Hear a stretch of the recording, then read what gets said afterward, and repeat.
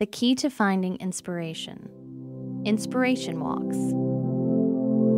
Looking to find inspiration for the next great novel, for your musical masterpiece, for your next business idea?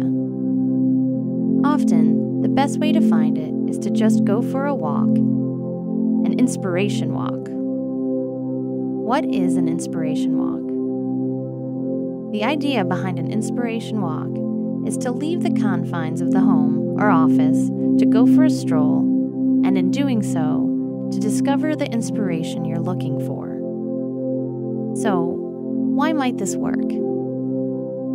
There are several reasons that inspiration often lies in the great outdoors.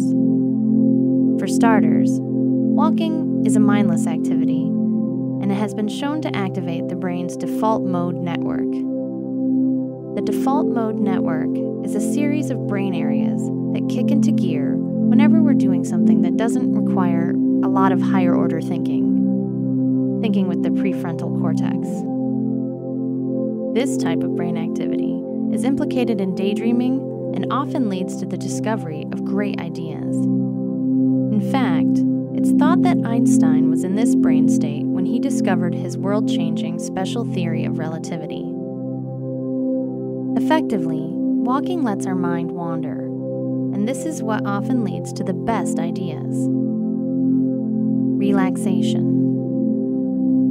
Another key aspect of going for a walk is that it takes us outside and lets us explore our environment. This works best when we walk in a natural setting, which has been shown to trigger creativity all on its own. Essentially, when we're relaxed, this also allows our mind to wander and explore different ideas and memories. In turn, this leads to new creative breakthroughs and insights.